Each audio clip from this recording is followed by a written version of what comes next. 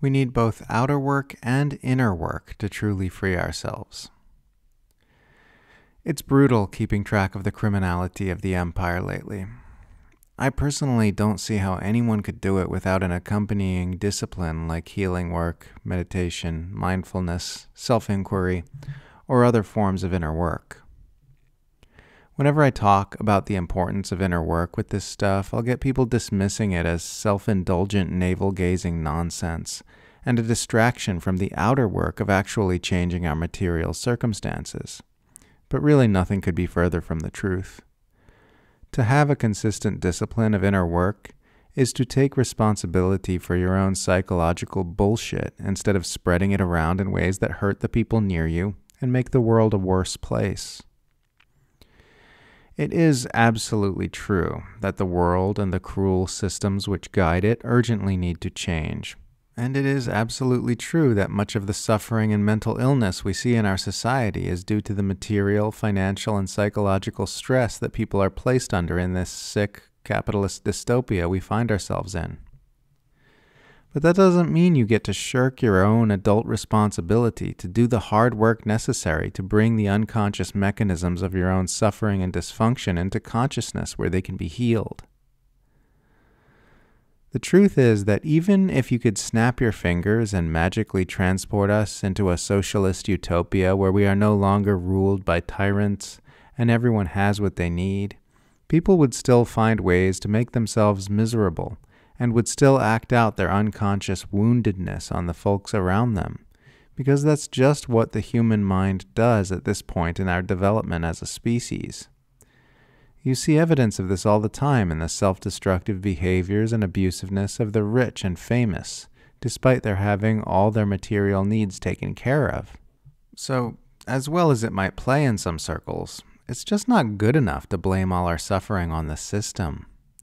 Doing so just encourages people to keep masturbating their inner wounds on everyone around them instead of growing up and doing the hard, uncomfortable work of becoming a conscious human being. And conscious human beings are what we're going to need if we're going to win this thing. We're never going to be able to bring about the actions necessary to topple the empire and create a healthy world if we're still being whipped about by unconscious forces within us caused by early childhood trauma, maladaptive coping mechanisms, unhealthy belief systems, and inaccurate assumptions about our reality and our experience, like the overwhelming majority of humanity is right now.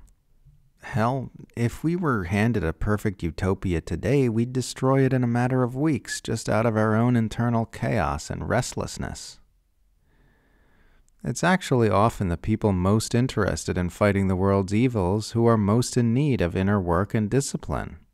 It's just an unfortunate fact that activists are frequently some of the most unconscious and irresponsible people you'll ever meet, often using their rightful opposition to injustice and systemic abuses to hide all varieties of inner dysfunction and act out their inner demons on the people within their own faction. Most of the internal feuding you see on the Western left is nothing other than garden variety drama addiction, trauma reenactment, and attention/approval seeking masquerading as very important discourse about a hot social justice issue or the correct understanding of Marx or whatever.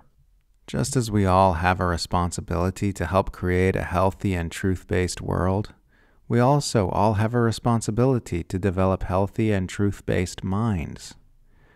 We can make up any number of excuses for our failure to do so, or we can suck it up and do the work.